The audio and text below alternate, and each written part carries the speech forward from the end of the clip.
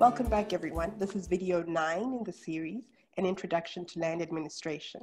And in this video, we'll be talking about land rights and land tenure. But isn't land tenure the same thing as land administration? No, that is a common mistake that many people make. Many people use land management, land governance, and land administration interchangeably. Land administration is not just another word for land tenure.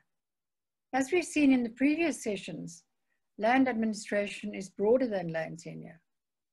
Absolutely, Rosalie. In fact, this is central to our argument about what we need to do about building land administration in order to strengthen tenure. By focusing way too much on land tenure forms, or the systems without the dimension of land administration, it's like presenting a one-dimensional view of a problem. We're arguing that we need to understand land tenure in the context of the three-dimensional model, almost like the idea of a house.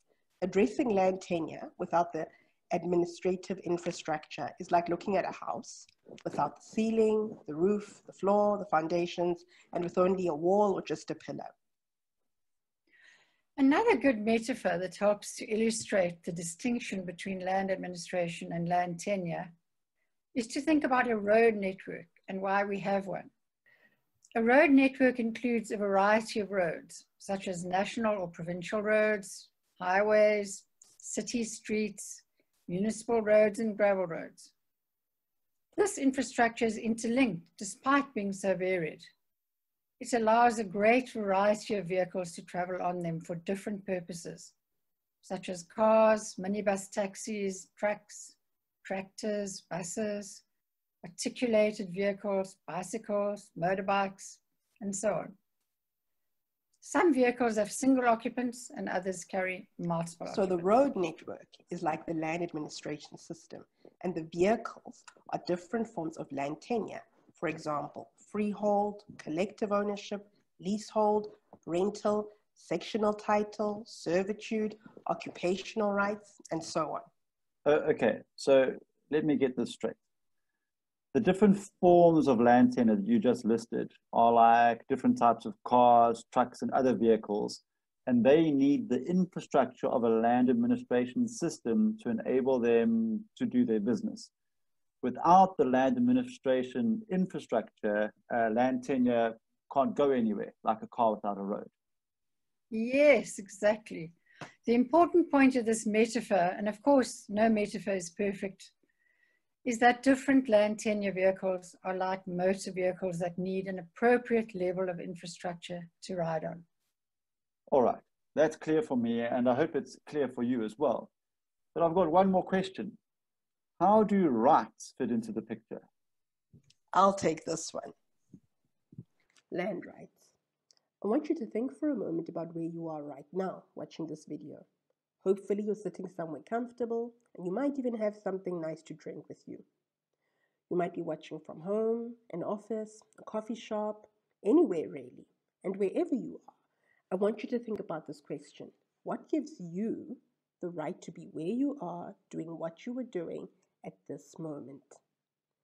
Wherever you are, you're probably occupying a small piece of land, probably about 1 square meter, and somehow it is okay for you to be there. You hopefully hold legitimate right to use that space. Even if you were sitting on a ship somewhere out at sea, or somewhere up in space on an international space station, you are occupying a space, and someone has said that is okay. This is the essence of land rights. Land rights may be defined as rights to occupy, use, and transact in land, including rights to exclude others from exercising such rights and rights to enforce protection of the rights holder. To quote Fisher and Whittle, a right refers to what the holder can do with the thing or what the holder can prevent others from doing. Hence, a land right is held by a person or people who have legitimate rights of access and particular rights or restrictions of use and transmission. And hence we say a land right determines what can be done with the land. Typically, this may be the right to occupy the land or use it for agricultural or grazing purposes, or a right to access, or the right to collect firewood or harvest water, etc. It also includes the right to bequeath or sell the land, and it may include restrictions on such rights. Land rights are not actually recognized as human rights under international law, and yet they constitute the basis of the rights such as, access to food, housing, and development.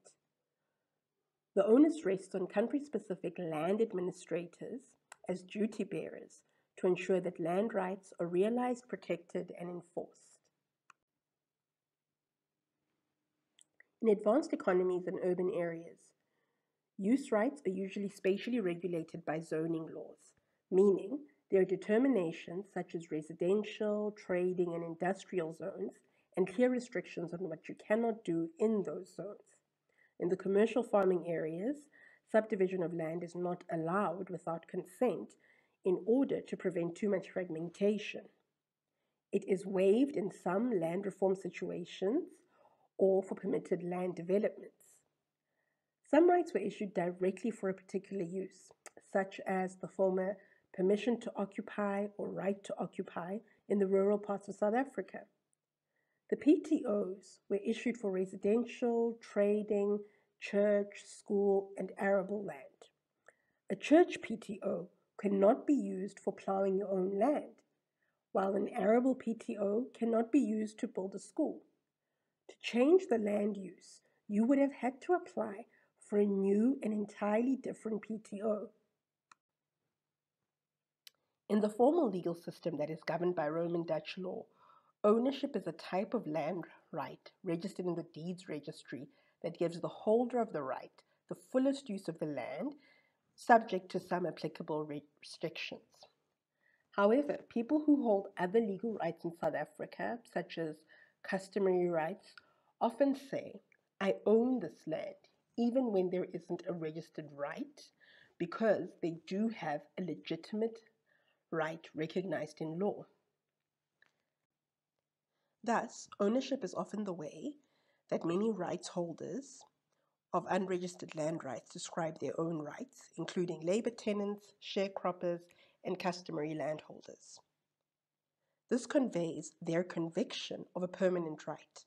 Under apartheid, many people, such as these, were prevented from owning land in the legal sense of registration.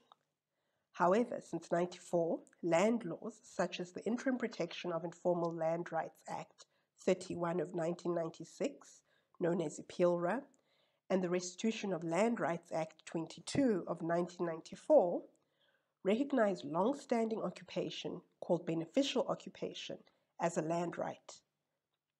IPILRA states that the rights of beneficial occupation cannot be dispossessed by any other means except for expropriation.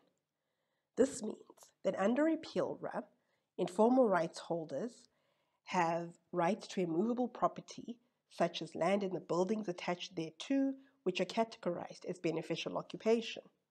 Notably, the Constitutional Court has found in various cases that such land rights may be considered a kind of common law ownership. Hence, we have to be very careful with how we use the word ownership because it conveys such different meanings to different people. Land tenure refers to how the right is held. Adams, Sabanda, and Turner define land tenure as the terms and conditions on which land is held, used, and transacted. Land tenure is all about the T's and C's. If you lease land for pasture, your right to graze your cattle is determined by the terms and conditions of the lease, most notably your obligation to pay your rent. If you use land for pasture under conditions of customary tenure, your right is determined by the rules, norms, and traditions of the community. Typically, it does not allow for selling, but customary rights are transmitted intergenerationally through kinship. In general, your right may be taken away if you break the rules. The FAO, that's the Food and Agriculture Organization of the United Nations, defines land tenure as the relationship whether legally or customarily defined among people as individuals or groups with respect to land. This definition identifies land tenure in terms of relations between people and about things. In other words, as a social or property relationship. It is worth noting that this relationship can be defined by formal law or by custom. The legal approach recognizes the formal statutory identification of land rights as specified in law. This includes the allocation and security of land rights through land surveying and registration, land transfers, and the management of boundary and access disputes and valuation. The customary approach focuses on customary rules, which are those that are validated by community or family consent regarding rights of use and access. It is like unofficial law that is widely practiced and regarded as locally legitimate. Like any rules, the rules of land tenure reflect the balance of power among people with an interest in land. Changes to these rules may result in a fundamental shift in existing power structures. An example is the number of years that are stipulated before you can claim a right of what's called beneficial occupation. The longer the period of time before you can stake a claim, the more exclusive the tenure system is. What that means is, in formal property systems, if you use land without the consent of the owner, voluntarily, openly, and without force for 30 years or more, you can claim the right by what's called prescription. For the purpose of this series, and drawing from the previous discussion, we will define land tenure as the terms and conditions by which individuals or groups may hold, use, transact, or defend their land rights. So to sum up what we've been saying in this video, land rights relate to what you can do with land, including disposing of it through sale or inheritance, and including stopping other people from doing things on your land like trespassing. Land tenure relates to how you hold that right, whether it is held in a title deed, a lease, a servitude, a PTO, or through customarily recognized rules. Land administration provides the infrastructure that supports land tenure. In the next video, we will look deeper into the different types of land rights and tenure systems and introduce the concept of a continuum of land rights.